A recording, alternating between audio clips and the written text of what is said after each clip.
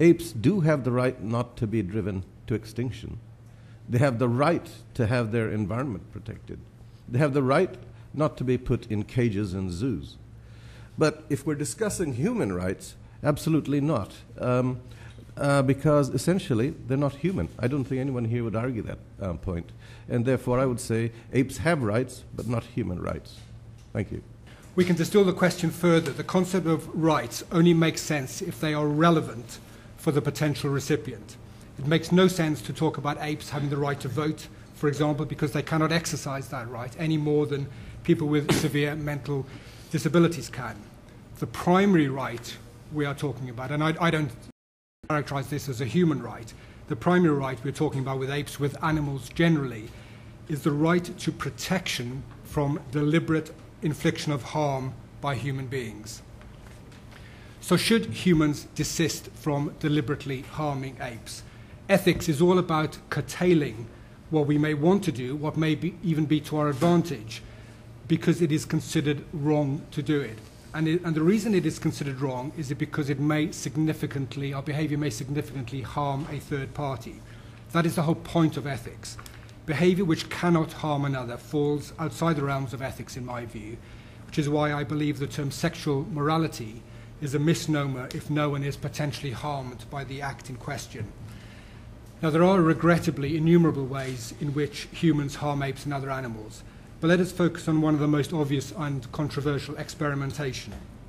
And let us focus on one type of experiment, those designed to find cures for serious human diseases. Animal experiments are carried out for many other purposes, often trivial, but it is with serious medical research that the ethical issues are most sharply joined.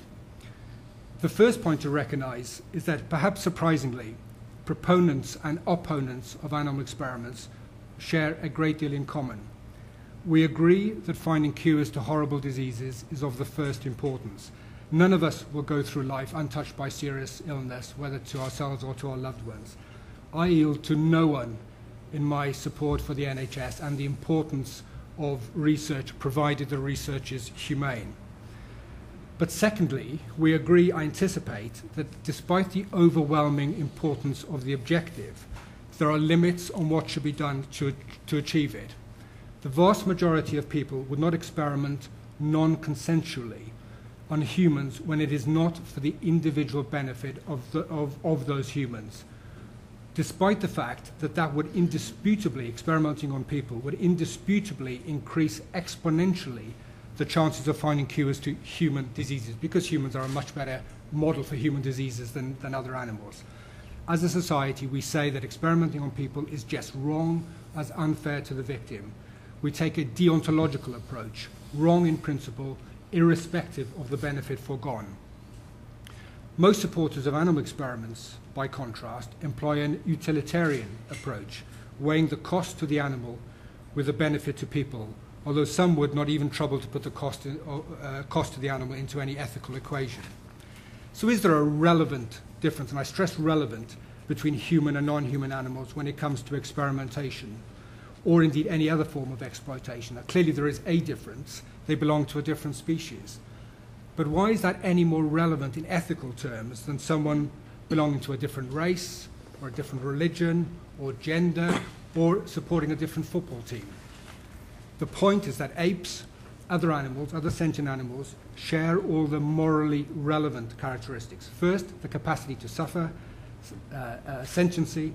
Second, an interest in not suffering when it is not for their individual benefit. And third, the desire for freedom to live one's life free of cruel exploitation. My belief is that empathy with the suffering of others lies at the heart of all ethics, not intelligence or culture or language skills or tool making or some other ethically irrelevant attribute, and that we should apply the golden rule found in every major religion, and even in secular systems of ethics such as Confucius: do unto others as you would have them do unto you. We should strive to apply the golden rule to all those, human and non-human sentient animals alike, who are liable to suffer significantly as a result of our deliberate actions. In short, we should, in my view, accord apes, sentient animals generally, the right to protection from deliberate harm at the hands of people, which is simply another way of saying that as humans, we have a moral obligation to try not to cause significant harm, no matter who the victim. Thank you. I'm going to inject a little bit of science into the debate, partly because I like science and also because quite a lot of Great Apes campaigners also inject science, and particularly biology, into this debate. In the last 3 major attempts to have apes granted rights in New Zealand, Spain and in Austria, biology has been invoked. Specifically, it's been argued that we humans are not an exceptional species. Humans and apes are biologically very close, that we're virtually genetically identical to chimpanzees, and there's no area of cognition that we do not share with them. So we're part of a continuum, apes with some little bit extra that make us human, or to put it another way, apes are nearly persons. Now, to most of us, seeing a human and a chimpanzee side by side, it's blindingly obvious how different the two species are. However, because biology is regularly invoked to persuade us that apes are really persons, we should look at the extent to which this argument from proximity holds water. Now, with regard to genetics, briefly, I'm sure you've all heard the mantra that humans and chimpanzees share over 98.5% of their genetic codes. So are we chimpanzees plus 1.5% of genetic sequence difference, chimps with a minuscule genetic tweak? Sadly not. The 2 genomes have only been sequenced and made available for comparison over the last 5 years, and yet already scientists have found a host of human-specific changes to the sequence and function of genes.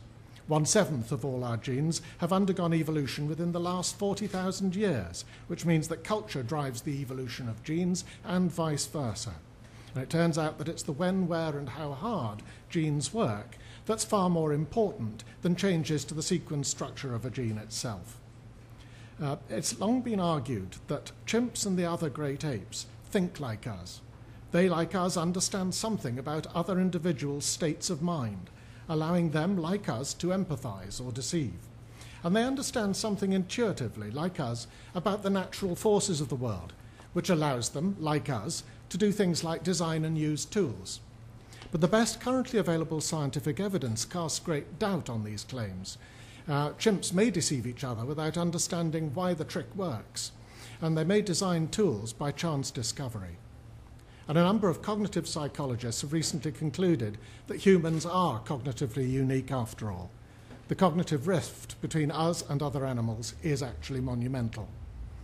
You've only got to look at a couple of pictures. Here's a little picture which the people nearest to me can see. It's a picture of a chimp with a twig tool, which he uses for extracting termites from their mounds. And here is a capsule.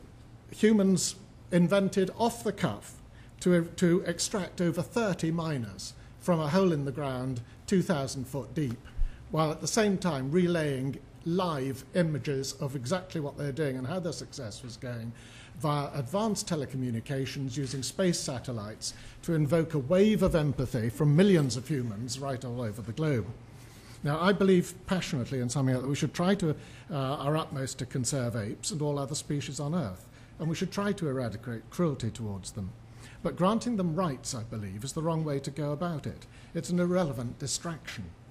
The concept of rights makes no sense to me if you can't conceptualize what rights are, fight to get them and maintain them, and understand that they form part of a contract which carries obligations to society. We understand all that, apes don't, and so no amount of rights we confer onto apes, or any other animal species for that matter, can amount to anything more than our protection of them, which can be achieved by other legislative means. Thank you. Jeremy has just said that he feels that apes should not have rights, I think on 3 grounds, because there are 3 differences between humans and non-human apes. We are cognitively different, although he didn't quite spell out what he meant by that. We can use television satellites, and we can understand the concept of rights. Well, how many infants of a year old would have those qualities? Do we remove rights from Alzheimer's patients and from infants? If one species of ape has rights, then we all have rights. Human rights and ape rights are merely subsets of animal rights. I agree that the human species is extremely intelligent by the standards of our planet, but that doesn't give us special rights any more than professors or rocket scientists should have special rights. We're all equal before the law and morally, or are you arguing that very clever people should have special privileges? Speciesism is rather like racism or sexism, a prejudice based upon morally irrelevant differences. I believe that our concern for the pain and distress of others should be extended to any painient being, regardless of his or her sex, class, race, religion, nationality, or species. Painiance is the only convincing basis for attributing rights or indeed interests to others. Of course, each species is different in its needs and in its reactions. What is painful for some is not necessarily so for others. So we can treat different species differently, but we should always treat equal suffering equally. In the case of non-humans, we see them mercilessly exploited in factory farms, in laboratories, and in the wild. A whale may take 20 minutes to die after being harpooned. A lynx may suffer for a week in a leg-hole trap with a broken leg. These are major abuses causing great suffering. Yet they're still justified on the grounds that these painiants are not of the same species as ourselves. What a lame excuse. Would we justify the stoning to death of women in Iran on the grounds that they are just women? I hope not. Basically, it boils down to cold logic. If we're going to care about the suffering of other humans, then logically we should care about the suffering of non-humans too. It's the heartless exploiter of animals, not the animal protectionist, who is being irrational, showing a sentimental tendency to put his own species on a pedestal.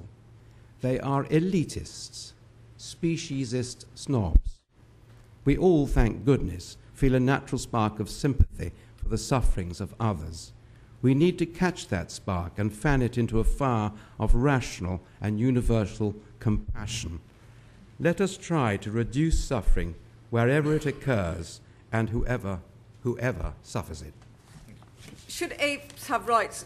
Now, a few of the speakers have said not in human terms, but the problem with that for me is that rights as a concept is a human concept. And the whole idea of rights, which is historically quite recent, is premised on the idea of autonomous individuals who should be treated equally before the law. And animals are not autonomous. They cannot take responsibility for their own actions, and they cannot subordinate their own individual biological drives to the interest of society as a whole. In fact, they don't have society. So I do think it's nonsensical to talk about rights for animals. I think that we should always consider the interests of humans over and above those of animals, which is why I think animal research is morally right thing to do if it furthers medical advance and can further human knowledge. But that's not to say that I would advocate wanton destructiveness towards animals, taking pleasure, for instance, from hammering nails into the eyes of cats. To me, if anybody did that, that would be degrading to them as human beings. It's an inhumane, uncivilized thing to do. But it's only important, I think, in terms of what it tells you about the human being. Since life began, several billion years back, 99.999% of all species that ever existed have gone extinct. That's nature. Species come, species go. Nature is amazing. It's created all kinds of weird and wonderful species. But it is also, as English poet Alfred Tennyson said, red in tooth and claw. I do think there's something unique about human beings. If human beings were to be wiped out, we would lose something really exceptional. We would lose culture and with that civilization. So we are a product of evolution like other animals. I do recognise that, Richard. But I do think in the course of our history, something really amazing emerged and possibly came into effect give or take tens of thousands of years, possibly around 60,000 years ago, that transformed us, and that was our capacity for cultural transmission. So some kind of chance mutation or chance mutations allowed us at some point to start learning from each other in a qualitatively new way, and as a result of that, build on the achievements of our fellows and build on the achievements of previous generations. So for much of the 6 million years since our lineage diverged from our ape common ancestors, we remained little more than glorified chimpanzees for much of that time.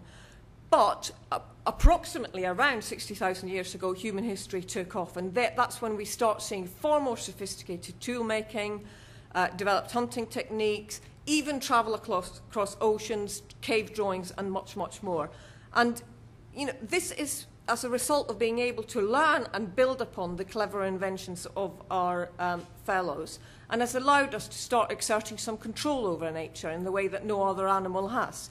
And culture, as a result, has taken off, and we've been able to make life-changing inventions. We've built cities, we've invented the alphabet and other forms of written symbol. We've produced art and literature. We can diagnose illnesses, and we can cure illnesses. We have a real sense of right and wrong, which differs in different historical periods, but we do at least have a sense of right and wrong. Animals don't have any kind of morality. And we can debate and discuss, like here at the Battle of Ideas, where we want to take society. Animals live in the here and now. Animals' lives are hand to mouth. They may be social in the sense of operating in packs, but they do not learn from each other in the way that human beings do. They do not connect with each other in the way that human beings do. And that's what has made us so powerful, the fact that we can connect with each other. We can truly imitate. And not even the great apes can. Apes cannot ape. Human beings can imitate.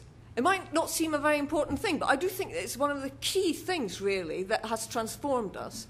We can learn from each other, and you can see human infants, even in their second year of life, can imitate with a high degree of flexibility. They can look at what the goals of the person they're imitating, what their goal is, what their intention is, how they carry it out, the steps that they take in order to carry out the action that they're carrying out, and they can look at the end product.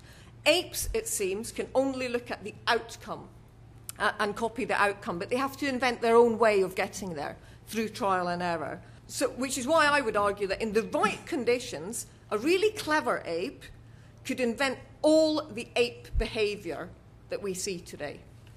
It's absolutely impossible, however clever a human being is, that they could invent all the inventions and creations of human beings. Not even something as what might seem fairly simple as a bicycle could a really clever human invent all by themselves without building upon the achievements of previous generations. They couldn't invent from scratch X-rays, combustion engines, harnessing of electricity. They couldn't write a beautiful poem.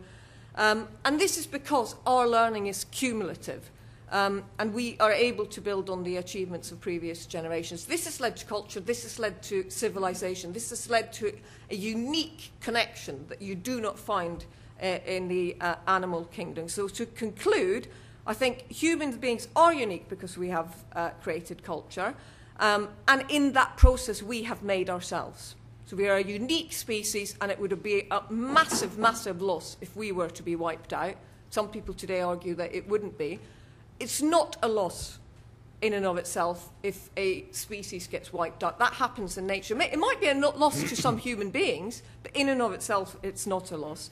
And I think if we lose sight of this, our unique capacities and what is unique about human beings, then I think we can lose sight of our capacity to improve our condition, human condition, and develop humanity further. So I would say our main challenge, and I know it's a challenge, I know it's a minority viewpoint, but our main challenge is to uphold a human-centred morality. The question did come up, well, wait a minute, we make the law, it's up to us, why can't we include animals?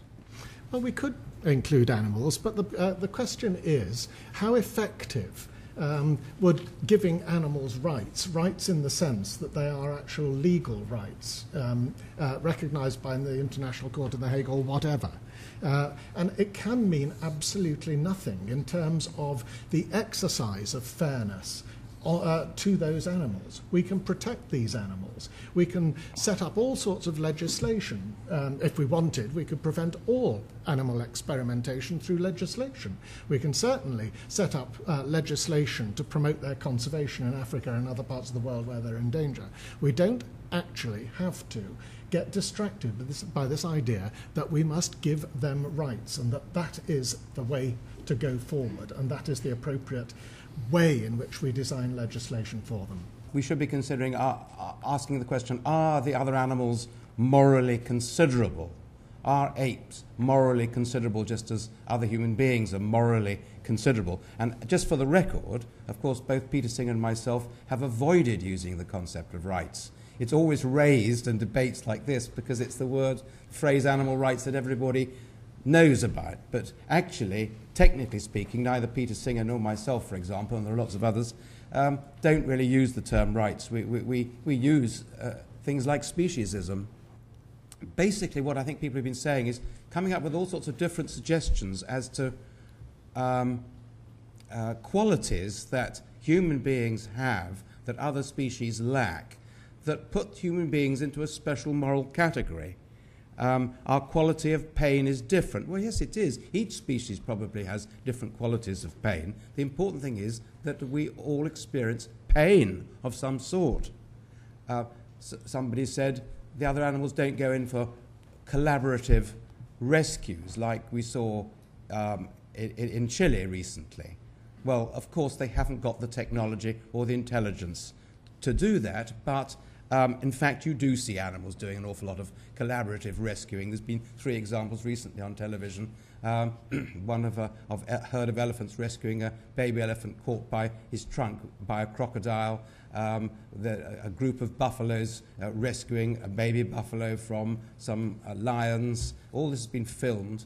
And most interestingly of the lot, unfortunately it wasn't filmed, but there was lots of witnesses there, of dolphins rescuing human swimmers from shark attack.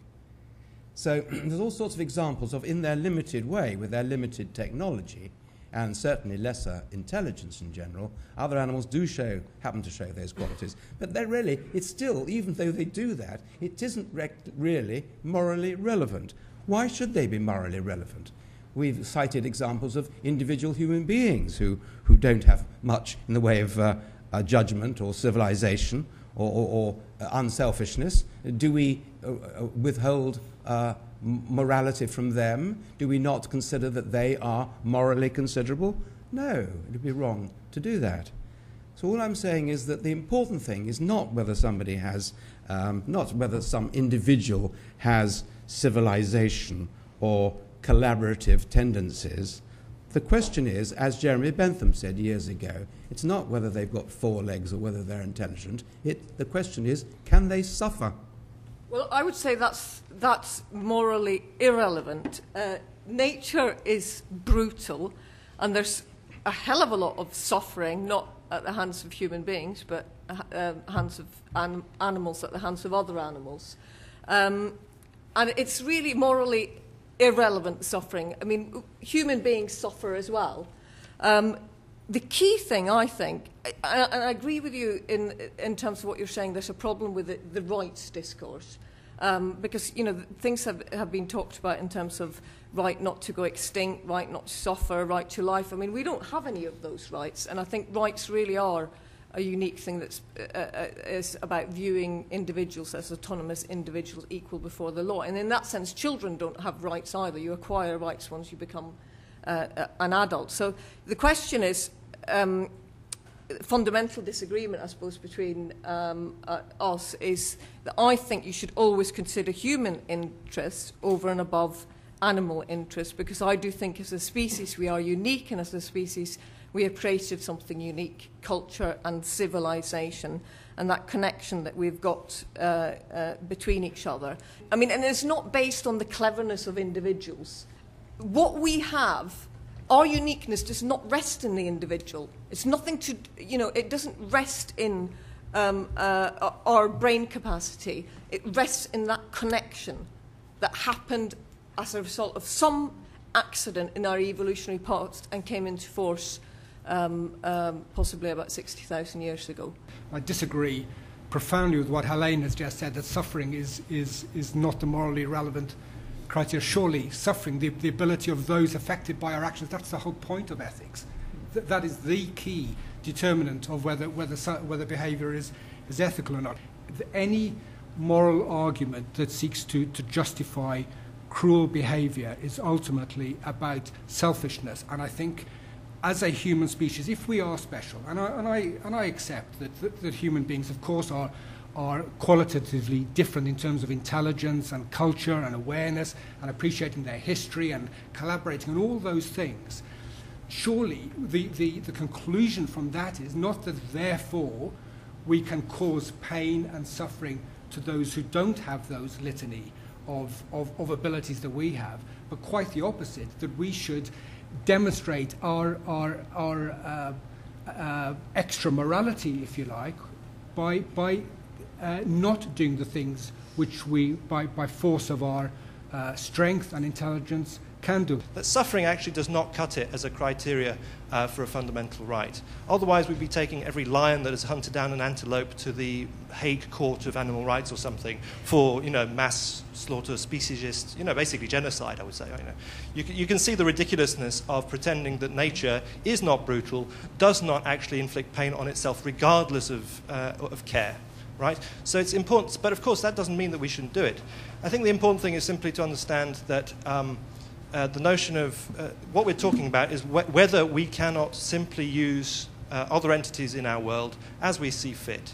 The notion of right does not help us, the notion of pain and so on does not help us establish that, because it's not actually to do with our relationship to other species. It's to do with the relationship of how we see our position in this world. And some of the comments have been very indicative of a very low opinion of what we are and should be, in as much as we are destructive and so on. So really this discussion about giving rights to other species comes from a very kind of substantial anxiety about whether we are capable of honouring the meaning and the significance of the fact that we bestow rights to each other.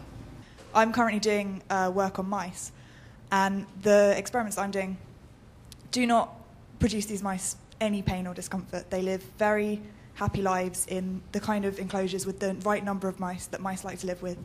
They're then, at some point, very painlessly anaesthetized and put down. And I think that you would still have a problem with those experiments, despite the fact that at no point in that time does a mouse suffer any pain. I'd be interested in hearing how you determine whether or not a species is painient. Does it have to do with, can we empathize with pain that we witness, or would you be willing to extend it to acknowledging that there's potentially something analogous to pain when, for instance, a plant releases a chemical cry when in adverse situations to alert its neighbors? As a clinician, I perform surgeries on patients, and much of those surgeries are derived from my research on animals. And I don't see that as an ethical issue with me. My life is dedicated to the humankind. I do not survive to operate on one less monkey if an experiment is promising.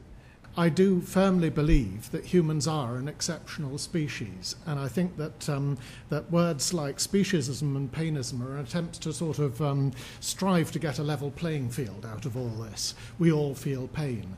But even that runs into problems, because I think if you're trying to compare the anticipation of pain, the memory of pain, and just thinking about the concept of pain between humans and an aardvark or something, then I think you're going to get into big problems. I really am only concerned about suffering. I mean, some of my colleagues, when I'm asked, wouldn't you agree with any experiments? I say yes. So, I mean, I've done experiments myself, as an experimental psychologist. Some of my colleagues in America went to Cape Cod and tried to transmit telepathic messages to pods of whales.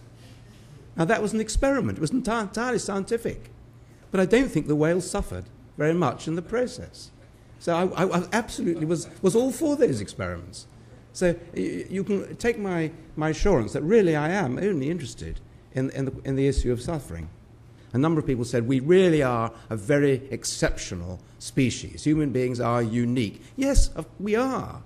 In a sense, that gives us a greater responsibility to be more considerate in our treatment of the other species. Am I just looking for an excuse to find a way to justify driving any species to extinction? I don't think human beings have got any interest in driving any species to extinction.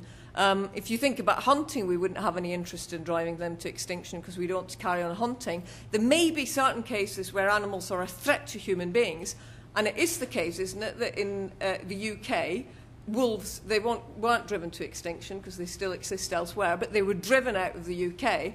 And I do think there's something slightly unsavoury about us getting on our high horse about other countries, and it always tends to be countries like India, for instance, where they're driving tigers to extinction, when those tigers are threatening and killing villagers. And so if they want to protect themselves and go and kill those tigers, and it may end up that those tigers go extinct, I'm not sure that I would have any sleepless nights about that, as long as human lives were saved in the process. We are far from perfect human beings as individuals and as a society, but we have something unique, which is a capacity to reflect on our shortcomings and learn from our mistakes, and to actually debate and discuss what kind of society we would like to have and to fight for that. And I think we need to hold on to that, otherwise we lose the capacity to actually change things for the better. Just as we, as a species, have moved against slavery, to give rights to women and other oppressed groups, that the move to protect animals from, I repeat again, the single important right of not being deliberately harmed by human beings, I see that as a positive sign of how humanity can improve, not as a step of human beings somehow not having confidence in themselves.